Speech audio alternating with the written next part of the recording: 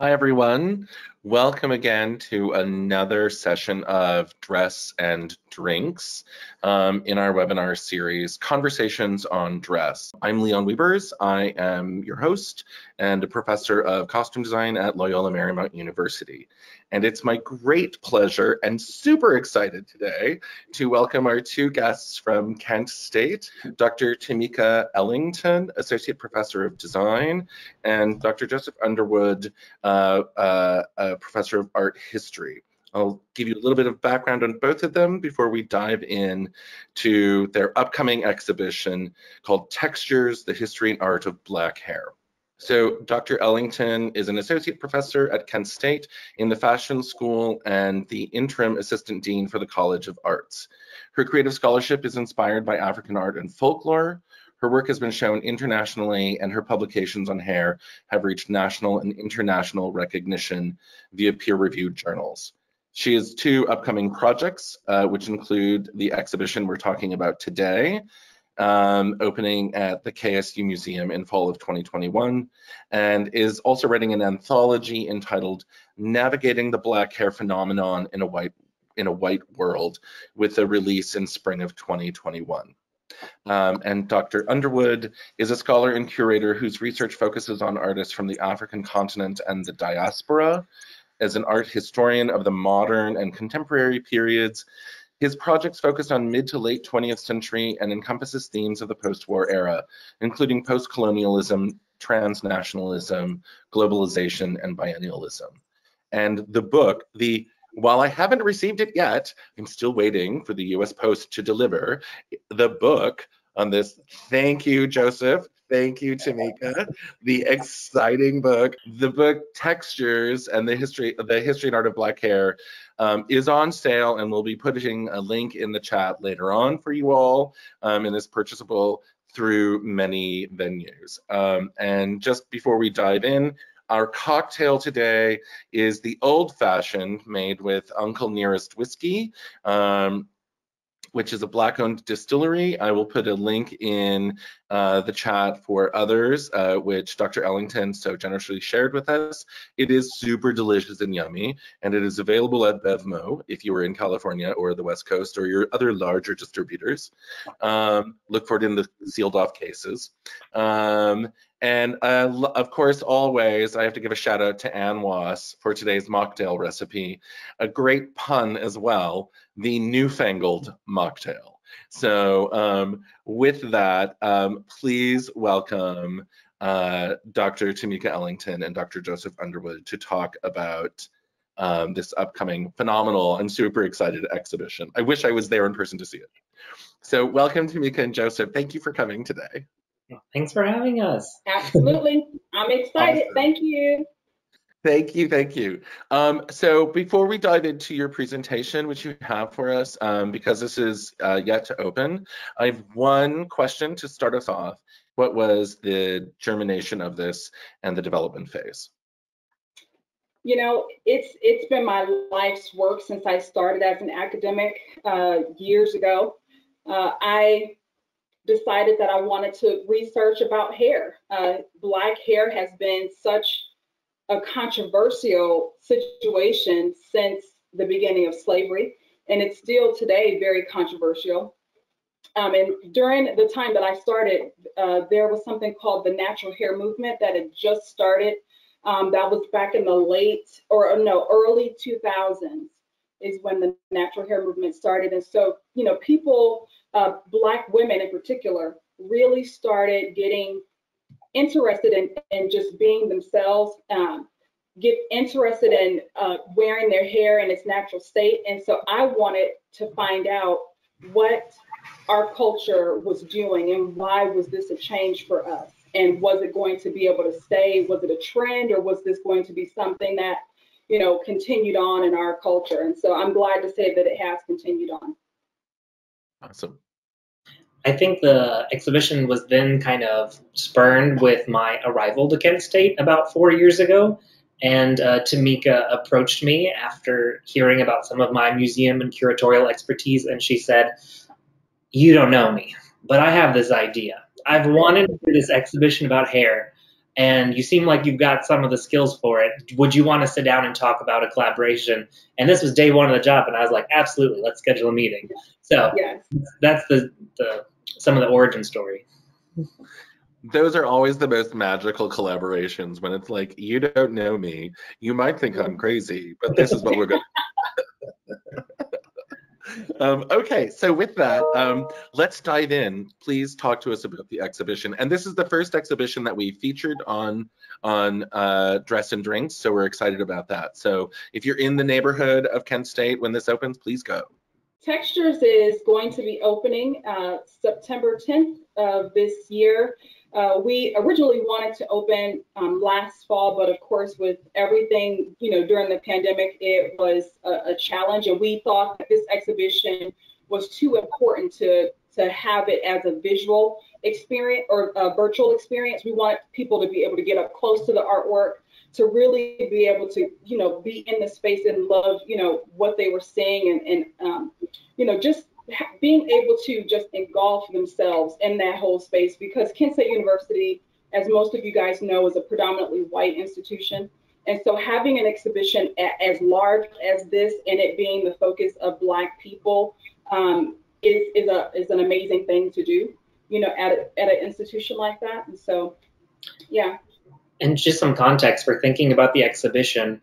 There, of course, have been exhibitions about Black hair before, some focused on art, some focused on more kind of artifacts or kind of the more costume and maybe even advertising around Black hair. But this is the first big show about hair in almost 2 decades, and one of the first to be this comprehensive, to include kind of vernacular objects, artifacts, advertisements and visual culture, and fine art, with over 55 artists in the exhibition.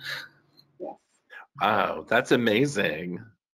And so, when we were conceptualizing the project, like I said, when I saw Joseph and I heard about him, I knew he was going to be the perfect partner for me. And so, Textures really stemmed out of my personal experience as a Black woman, and some of the traumas that I had, experienced during, my, growing up.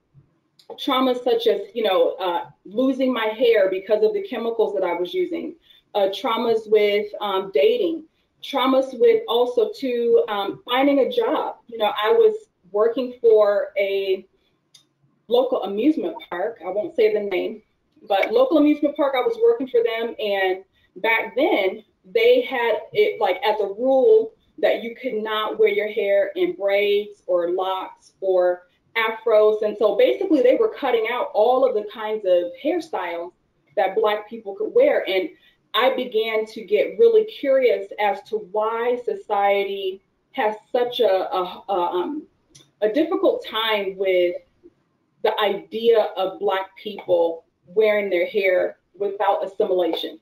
And so that's how the concept came to be, is, out of my life experiences as a Black female, and, seeing what other women around me were experiencing, and getting a chance to work with Dr. Joseph with his expertise in African art and curatorial expertise. So, me partnering with Joseph took the exhibition to a level that I would have never dreamed of. My mind, was here on it, but Dr. Joseph was like this. And he was like, let's do this and let's make this large and grand. And I couldn't have done it without him. Tameka's been an incredible collaborator. I also just want to give a quick shout out to Sarah Rogers, the director at the museum. She's pretty new to Kent State, like me, but has been an amazing collaborator in helping this come to fruition. And I think part of the draw for the project is the timeliness of it, as museums are reconsidering the stories that they tell. Museums aren't neutral. The kind of story you put up on the wall, it has a bias, it has a bent, and we have to also think about different audiences. So you might historically think of museums as catering to specific audiences, whether it's white or upper class, but the museum in the 21st century, and especially after some of the events of last year, we need to think about them as spaces where we can strive for equity in representation, in storytelling, and Tameka and I are both thrilled to think of this on campus all of next year, not just for our students to see these stories on the wall, but for all of the community members from Akron, Cleveland, and, hopefully with travel reopening, guests from, other places. And so, again, this just talks a little bit about the research and how the exhibition came to be. One of the things that was really important for us was to be able to deconstruct that stigmatization of what Black hair is. And, because there's still a stigma, going on, there's been legislation that has had to be put in place because of it, which is another example of why this topic is so timely. So as we pulled together the different objects and artifacts and thought about the different stories we wanted to tell, we came up with 3 different categories. They're very broad. The categories kind of overlap, but it's a way to have 3 lenses as you move through the exhibition to think about the way that the stories can be told, or different facets of Black hair. The first is community and memory, the second is hair politics, and the third is Black joy. And we have slides to break down each of those. So for many Black people, their hair is woven into memories and mundane cleaning and care, highlights of self-discovery, a sense of belonging within or alienation from their social circle. And so, looking at Black hair and what it's meant to the people, whether it's a way to bring the people together or it's a way to separate the people, it's done both. Black hair has done both of those things. And it's rarely an exercise you do by yourself. It tends to involve people. It brings families together, or even the family that you choose. You have to think about the time spent, invested in it. It's crafted, and the conversations that happen around it. So there's a lot of memories around hair. So some of the first objects we have actually are, Egyptian artifacts. This particular one didn't make it into the show because of some of the pandemic politics, but we do have ornaments from an Egyptian wig. We have some actual carvings that show the emphasis on the hair. And so this just shows that, even in the ancient times in the African continent, hair was a ritual that brought people together. It was a way of defining yourself, especially against other people. We wear this hairstyle, they wear this hairstyle. Many, many years ago, the way in which you wore your hairstyle, like your hairstyle in Africa, was also a status symbol. It, would represent whether or not you were royalty, or whether you were a widow, whether you were a warrior. So, not only was it a way in which you can adorn your body, but it was also a way in which you identify within your, community, your smaller community within your tribe. Mm-hmm. As we think about community, there are other stories to be told, some by artists like Devin Shimoyama, who's based in Pittsburgh. And so he does these huge collages. You can see on this one different material like feathers and jewels. And he's thinking about his perspective as a queer Black man within barbershops. So we complicate a lot of the narratives. It would be easy to kind of flatten them and say, oh, barbershops are just a place where every Black person can get together. And it's not. There's complicated stories. There's barbershops, salons, braiding salons. They all have different purposes, and even different people have different experiences in them. So you can see the kind of big crystal tears coming out of his subject, because it was a complicated relationship being a queer man in a kind of more macho barbershop setting. Mm-hmm. Yeah, absolutely. And you cannot, when you think about memory, you think about Black hair, any Black woman, if there's any Black woman on this call here, when they see that Annie Lee print, they'll know exactly what that is. You could not walk into a hair salon in the Black community without seeing an Annie Lee artwork. And so that's why it was so important for us to be able to have that. Mm-hmm. The last slide we had to introduce this theme is a piece by Mary Sabande from South Africa, one of my favorite artists. She does a life-size mannequin and then takes a blue outfit. Blue is actually the color that domestic servants in South Africa wear.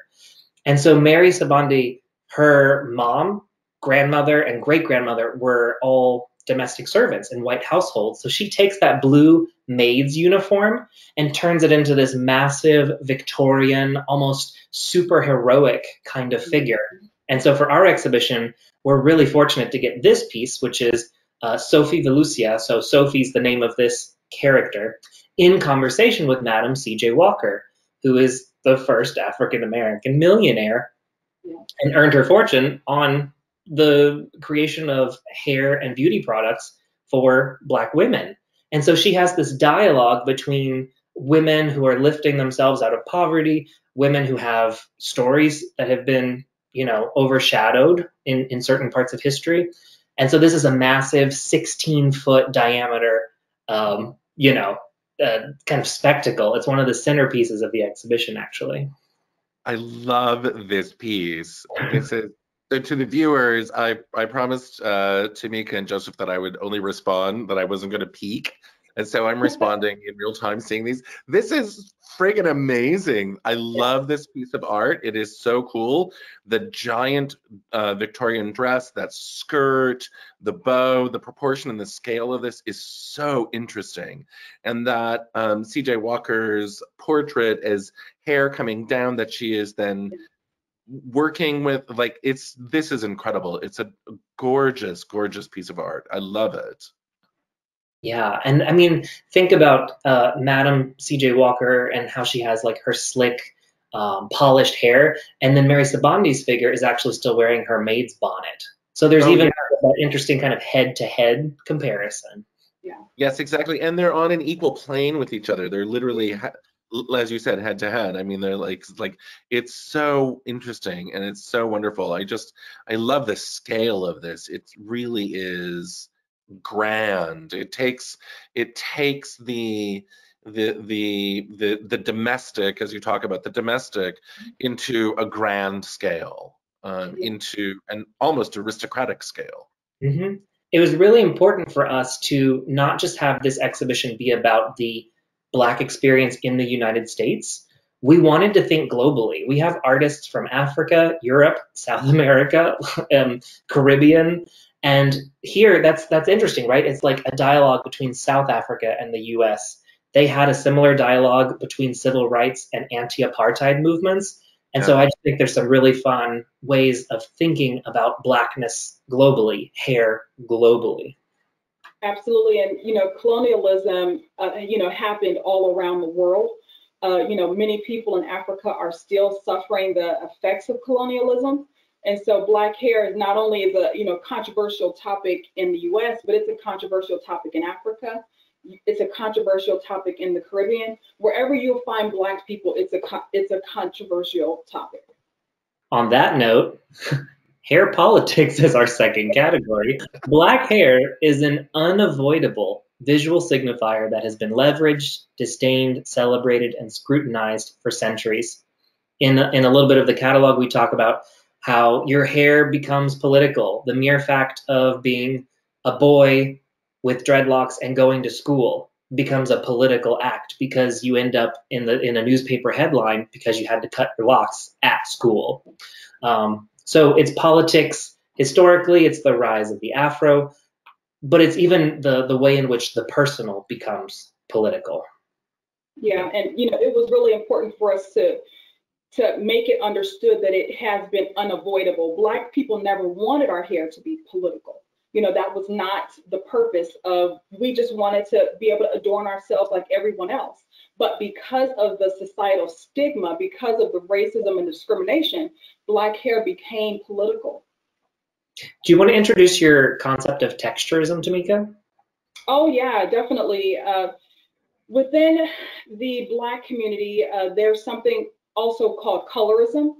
And Alice Walker, the author, and also you guys probably know her from her famous story, The Color Purple. But Alice Walker was the very first author to coin the term colorism. And in the Black community, colorism means that if you are a light-skinned Black person, you are more intelligent, more beautiful, more less threatening.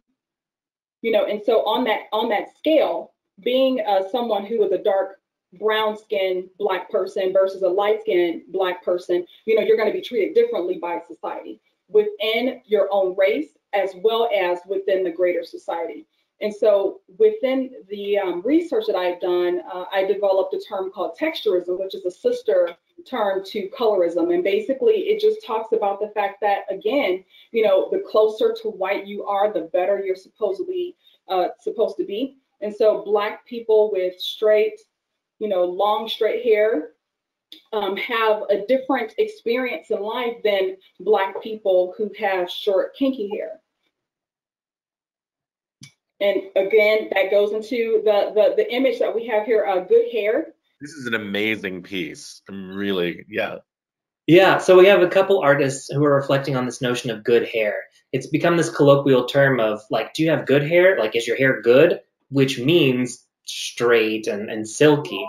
So Nakia Brown has a series called The Refutation of Good Hair, in which women with different kinds of textured hair are eating, choking on, trying to force in this kind of more desirable hair, which tends to come or can come through some inserts like weaves or wigs. So you can see the figures it's kind of grotesquely choking on this notion of I need good hair because I have bad hair. And also just even the good and bad, that kind of adding a moral quality to it. Is your hair good? Are you good? Is your hair bad? Are you a bad person? The one on the right is by April Bay. She's a Bahamian artist who lives in California and teaches there. And she is responding specifically to an influential film that came out about a decade ago called Good Hair, which was a sort of documentary comedy film that Chris Rock put together. And she is critiquing him for kind of coming into women's space. They were doing a lot of tutorials and things on YouTube. And then he kind of came in as a man and made this documentary. So she took his poster and turned him into a clown and put that carnival font on there. And then the piece for the exhibition is actually covered with hair relaxer, which is not neutral. It's got some potency in it. So it's going to affect that art and change the colors even as the exhibition goes on. But it's back to that idea of like this external material you had to put on your hair to make it acceptable. I have a question about that piece. Is it printed on paper, and so will the hair relaxer like eat through the paper, or is it on a canvas or some other kind of material? I'm super curious about what the progression of the hair relaxer on that object is going to do. Yeah, it's going to be it's kind of a denser panel, and then the image is screen printed over top. I'll just have to take pictures at month 2 and month 4 and send them to you, and we can watch it. We can watch it decompose together. It could be like Empire. You just put a camera up and watch it, like Andy Warhol's Empire. Like 5 months later, we're still watching this deteriorate. The movie Good Hair by Chris Rock was not very well received amongst the Black community, and that's the reason why April Bay had the response that she did. Not only did he, I guess, kind of spill our dirty laundry, but he also did it in a way where he didn't really explain why Black women wanted to straighten their hair and why Black women wanted to have long hair. He, did not go into depth about the hurt. A lot of the hurt that Black women have because of the idea of having to assimilate. And so that's the reason why, he's now portrayed as a clown, because he really did damage, to the Black women in our community because of that film, And then the other art we had for this section kind of more directly engages with politics, the actual passing of laws, or systemic discrimination. Do you want to talk about one or the other, Tameka? I'll talk about Battleship. Okay. Battleship 3 by Charlie Palmer. This particular piece is an amazing piece of artwork. It shows Black people in kind of a beautiful state, but also a very natural state. And really what Charlie Palmer is trying to get at is the fact that, there is such a battle going on the inside of us about our hair, because of the forced assimilation, the forced, having to reach this unreachable, beauty standard, and what that actually means to you as a person. You're fighting against it, but you're also, trying to figure out a way that you can still be acceptable within your society. Yeah. The notion of fitting into society at large is something that Sonia Clark has always been concerned with in her work. She's a textile artist and a professor as well, and she is known for some of her flags. Sometimes she takes actual flags and unweaves them and then works with the audience or participants to weave the flag back together, but inserts other material like synthetic hair. This one's actually a painted flag.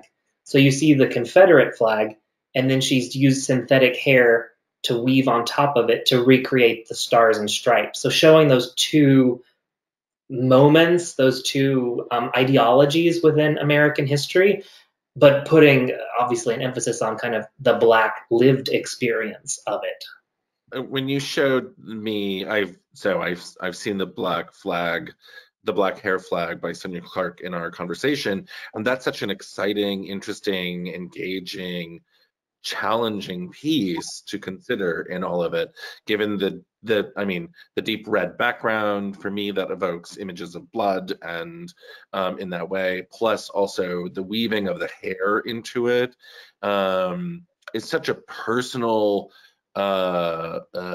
commentary on the dual nature of our country, of the Confederate flag and the superimposed on the American flag. It's a really arresting image in that way.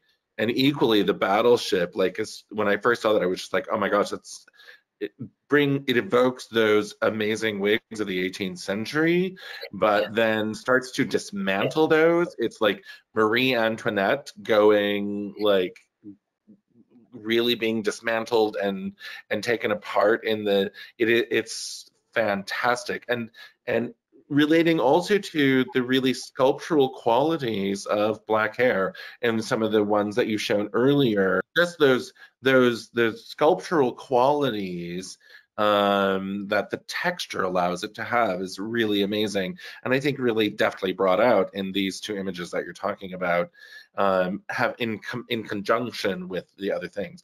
Really amazing.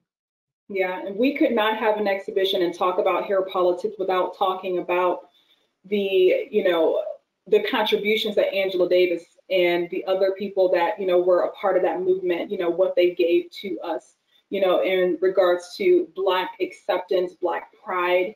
And so we were really blessed. We were able to get this piece from, I think it was the Yale Library, right, is where we got it from. Yeah, so this is an authentic wanted poster from when Angela Davis was pretty much on the run, when the FBI was looking for her. Right. And it's in that era when the Black afro, just the natural hair, becomes associated with being radical or subversive just from having hair grow out of your head. But the image became associated, Yeah. The third category. Oh, Black joy. Black joy is probably my favorite category. Black joy is a celebratory representation of self-love and cultural pride. Related to the concept of Black excellence, Black joy foregrounds aspirational imagery that expresses the magic, wonder, and spirit of thriving while being unapologetically Black. And the reason why that as a Black woman means so much to me is because we are always having to excuse ourselves. We are always having to taper ourselves down for people because either we're too threatening or, we again need to assimilate into whatever the culture is. And so Black joy being able to be a representation of who you truly are without making any excuses, without having to apologize or ask for acceptance from anyone. And even showing Black bodies that are not traumatized or suffering or stigmatized or being minority, that's a political act to just foreground the joy. Yeah. it was important for us within this category to show products by Madam C.J. Walker, Dr. Willie Morrow, who's a major contributor to our show. It was so important for us, and Annie Turbin Malone, who is, she was one of the first people to also create Black hair products. She was actually the mentor to Madam C.J. Walker, and she opened up a college. And back then it was still unlikely that Black people would get an education, and so for her to actually have a college where Black women can get educated on how to take care of Black people's hair. The Madam C.J. Walker products, was a way to really demonstrate Black joy during a time where Black people was, still struggling. Most of Black people back then were still sharecropping. They didn't have a lot of money, and Madam C.J. Walker represented a way out. She represented that, something can really happen. And Dr. Willie Morrow's book, 400 Years Without a Comb, is a legendary piece of Black joy, because he was one of the first authors to really dive deep into what it was like for Black people being brought over, into slavery, and how our hair evolved from being a symbol of identity to a symbol of neglect, discrimination. Right. And I just wanted to note, because I don't think we said this, but the things we're showing you are just selections from each category, because we have over 200 objects, and artifacts, and artworks. So some of the artists that we chose for this section just feature like beauty and regality, some just really stunning hair pieces. So we have some artists like Masa Zodros, who has kind of a Caribbean connection, and she does digital pieces, designs them digitally, and she synthesizes elements from traditional African cultures, like certain masks or certain body modification techniques like tattooing and scarring, and then does these really fantastical hair pieces. And they have, it almost looks like a bust, but not that kind of stuffy Beethoven bust. It's from a Black woman's perspective of what regality might look like. And then with Kehinde Wiley, who some people might be familiar with because he was the artist who was chosen to do President Obama's official portrait, and he has many other commissions and public pieces. He's a very well-established artist. This piece we have of Tanisha Cricklow, he is inspired by traditional art history, something you might see in, the 18th or 19th century galleries of painting. And he takes real life people from his world, real subjects, and puts them in that space. So it's interesting, Leon, you mentioned the Marie Antoinette wigs, because that's what he's inspired by with this rendering. But in there, you can see a dozen different hair colors, textures, braids, all woven together to create that sculptural piece. Well, this is the Kehinde Wiley one is also really evoking images of Bridgerton for me right now. I mean, with the background, the Bridgerton, which I totally adore. The background, and then the hair, and then of course the portrait of Henry Maria of France. All of those things wrapping in together, because in this Shonda Rhimes show, like the Queen's hair is always phenomenal and always different, and so there's this so you're linking something for me right now, which I'm totally loving. And the Masa Zodros one is just haunting and kind of beautiful and creepy at the same time. It's I don't want to be attacked by that hair. That hair is coming to get you, and I love it. Well, the reason why that piece was so important to me, Dr. Joseph, he was able to elevate the exhibition by bringing in contemporary artists that he knew.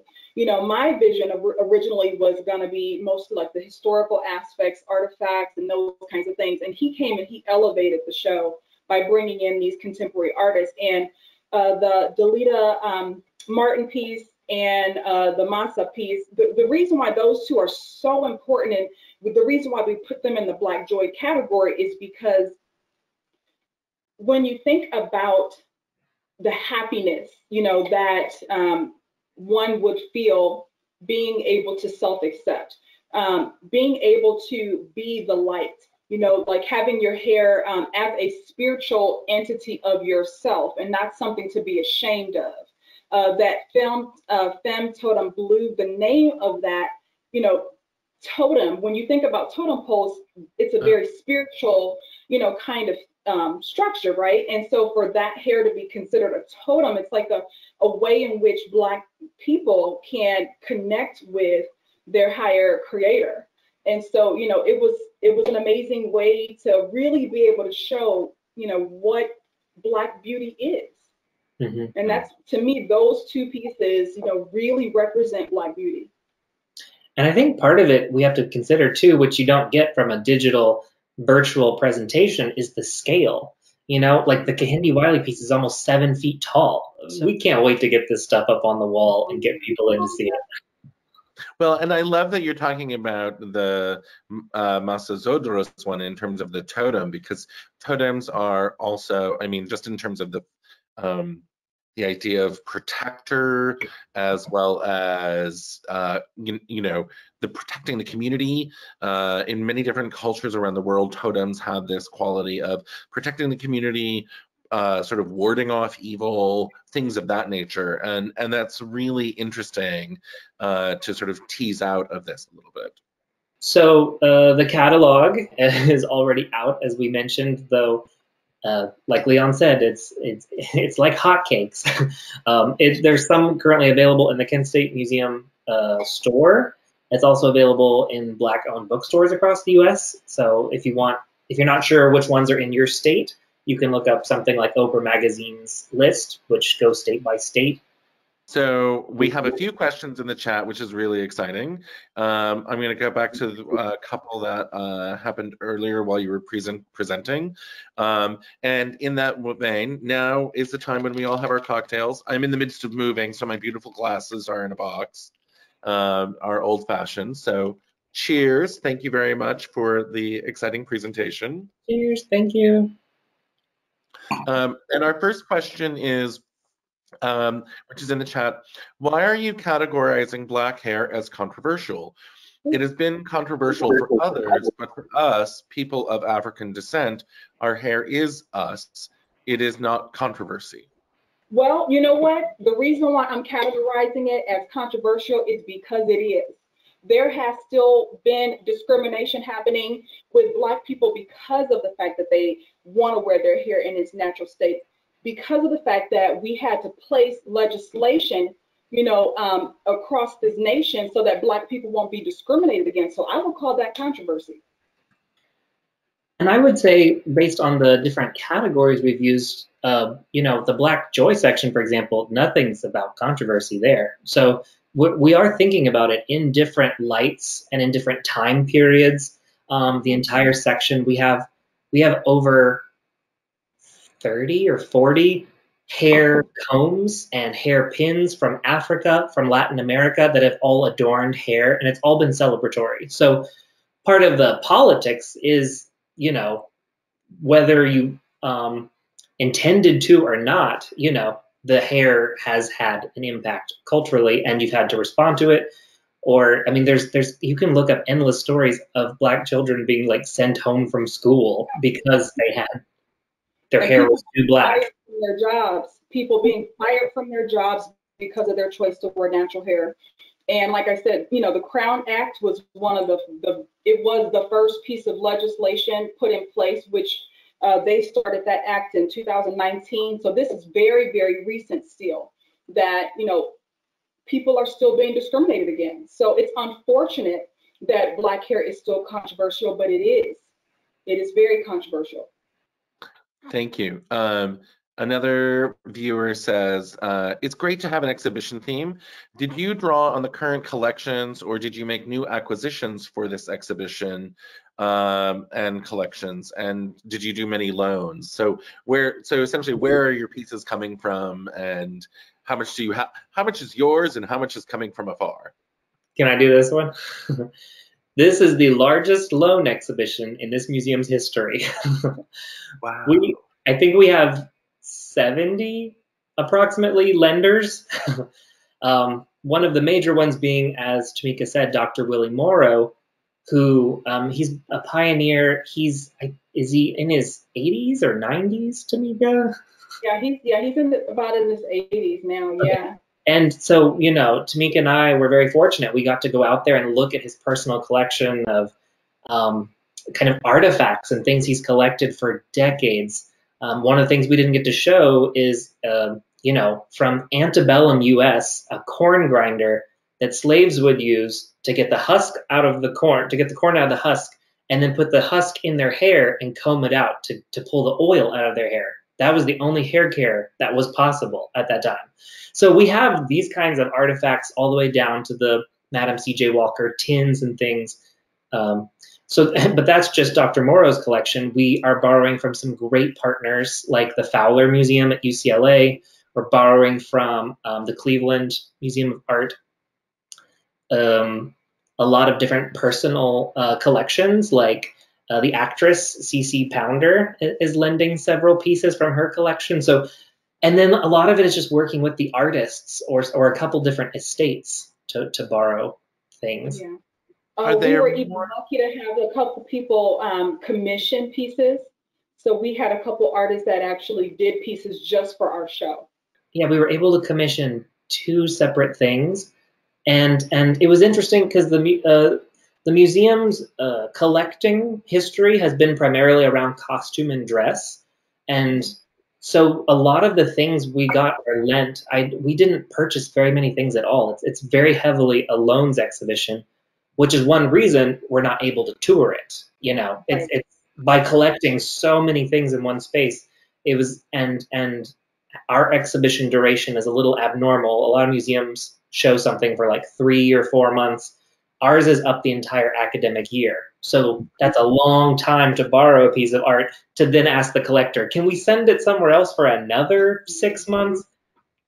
You just answered 2 of my questions. One about whether it was going to tour, and 2, like how long is it up for? So those are both great things.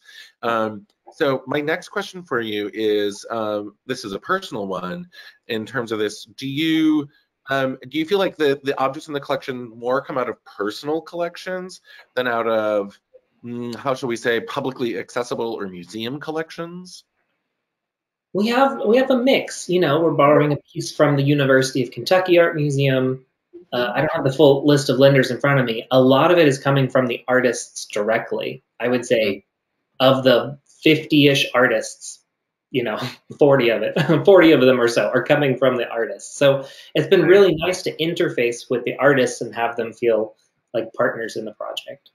Yeah, that has been amazing. That's been an amazing experience to see their response. Once we got the book ready and it was ready for distribution, we sent all of the lenders, including the artists, a copy of the book, and just their expression. April Bay's response was just amazing. She was basically like in tears. She was just so excited to see her work represented in such a wonderful way. And so it's been amazing to work with them, to really get to know them. When did you start planning this exhibition and the book? So how long has this been in the development phase? Meeting number 1 was September 2017. Wow, fantastic. And you told me earlier that the book is now in its 2nd printing. So are there plans for it to go into a 3rd printing? Yeah, I don't know if it's technically already in the 2nd, but I know stocks are quite low across the board. So I think they were talking about doing a 2nd printing. We could get back to you on that, but it's exciting just knowing that there's been that much demand.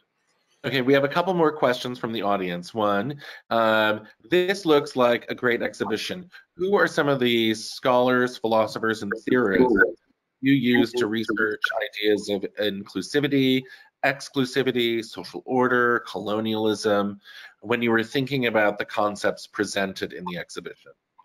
Okay, so I can answer that. A lot of the work that I've done, my research has been focused on the social, psychological aspects of hair. And so there's authors such as Cheryl Thomas, Ingrid Banks, who else? Afia. Yeah, yes, Afia and Bilasaka, yes, definitely. And so these scholars all have their different little like research area in which they focus on. And Dr. Bilasaka, one of the reasons she was so important for us to be able to have a connection with is because she really looks at the psychological aspects of what hair does. There was a study called the Good Hair Study, and it talked a lot about the anxiety, the stress, the trauma that Black people have had to face about their hair. And Dr. Mbilasaka, she works with people who face, those kinds of things and are trying to work through those things. And so, yeah, those are some of the scholars that we worked with. We're really fortunate because the catalog actually has 6 essays at the beginning from some of these people. So Afia contributed an essay. Lori Tharps, who wrote the Hair Story book, contributed a short essay. And then Tameka and I each have one. So we put in a lot of different perspectives. We really didn't want it to just be an art book. So we kind of have the psychosociological, we have the historical, we have an art critic, we have Tameka's really focuses on a lot of like personal narrative and then the subsequent research. So it's all these different lenses which kind of go in hand with the themes to say, this isn't an exhibition just like a static, you walk through, you read some labels, you learn something. You can think about hair as an aesthetic art choice. You can think about it as a political act. You can think about it in terms of the kind of personal traumas that happen or the personal, triumphs as you come to that peace with your hair and its texture. So if we had a little bit of trouble putting together the bibliography in the back of the book, so you can have all these sources if you want further reading. It's got over 100+ entries of just like hair as art, hair as this. So it's really multifaceted, and we had to, but I think that's what worked well in our collaboration. Tameka's a designer, and I'm a historian, and I think about museum and spaces, but we neither of us felt tied, I think, to our specific pedagogy in trying to nail down the right way to tell this story. There's so many ways to approach it. And just like, being a Black person is complicated, being a Black person with Black hair is complicated and complex, and so we really wanted to show the complexity of it all, the like we said earlier, the depth and breadth of what Black hair is to the culture. One of the things that was so important for us was for our patrons, our audience, to be able to leave with a better understanding of who Black people really are.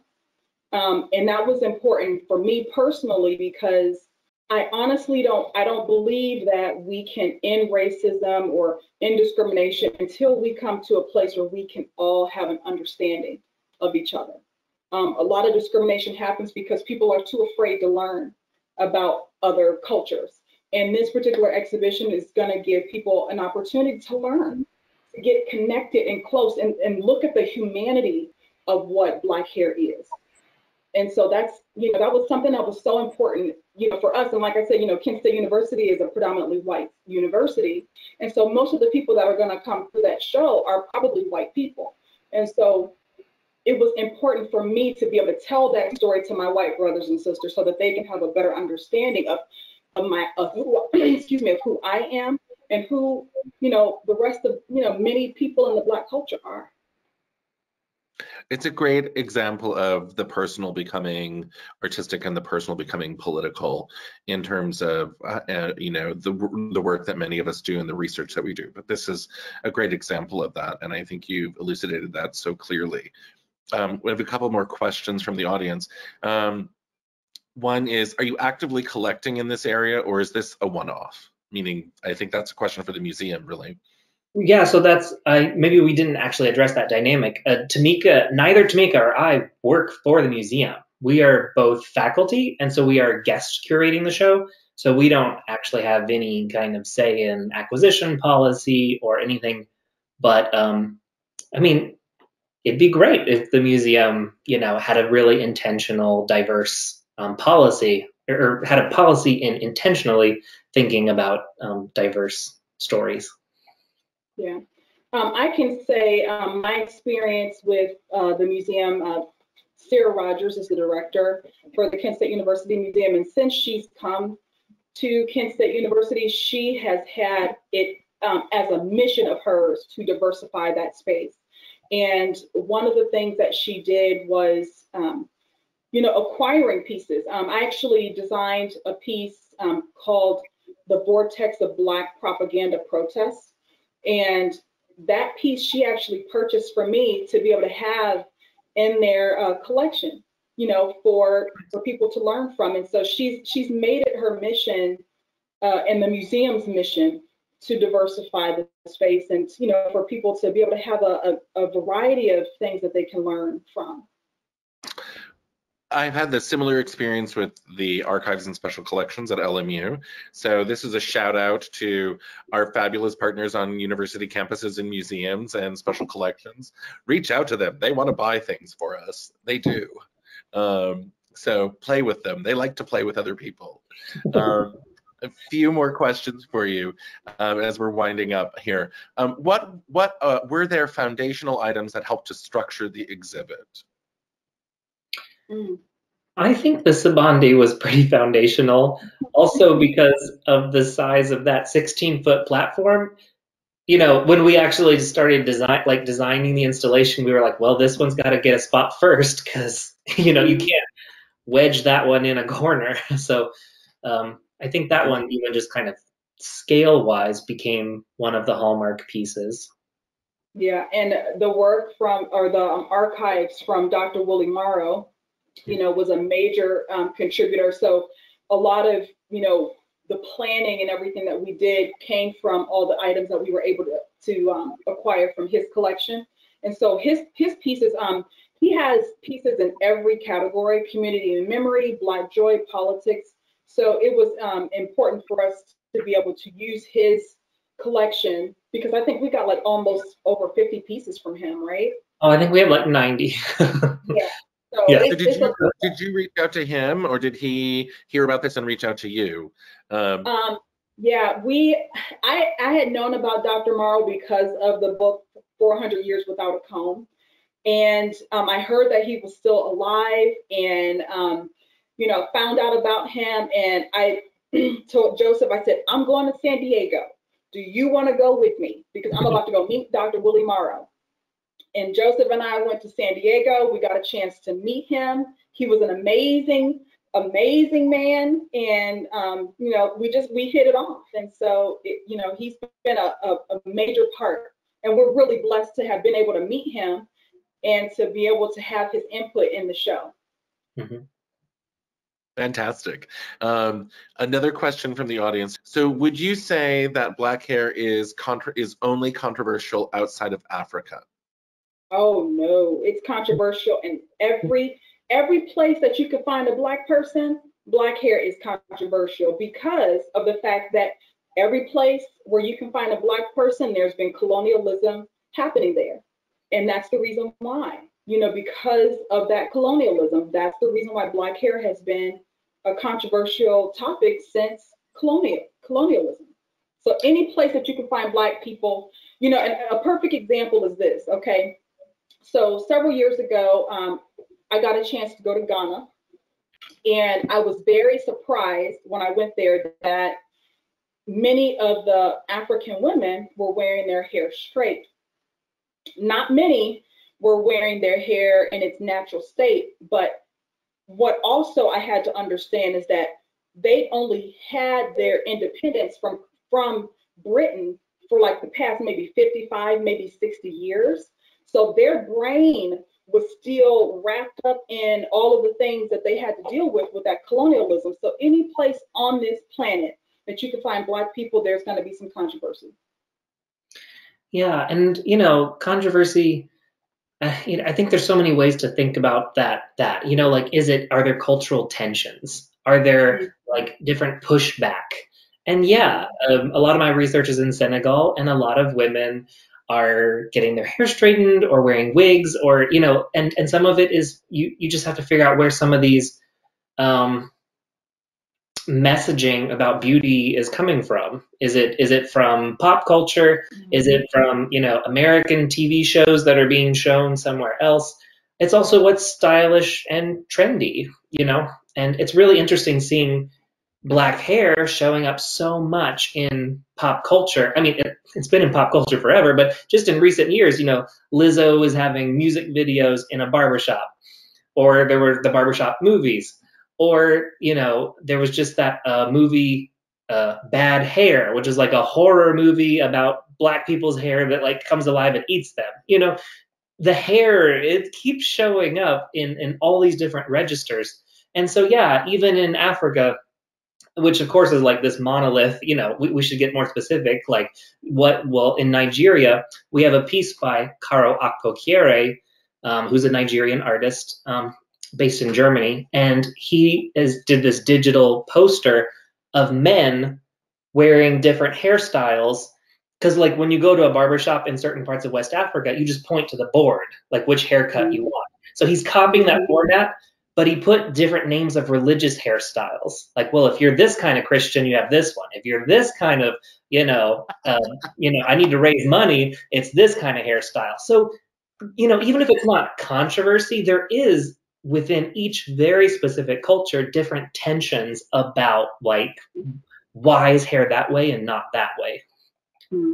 There are lots of congratulatory comments in the chat, which I will allow you to read later on your own. But there's one in particular that I want to share with you from one of the viewers. My friends' adopted children are Black, and they live in a predominantly white neighborhood. I'm going to share this exhibition with them because there's so much beauty and power here. No one should be telling these babies that their hair is wrong. What a wonderful and inspiring presentation and exhibit. So the work that you're doing is really interesting and really breaking down barriers around questions and fear of asking those questions, and I think that's amazing and interesting.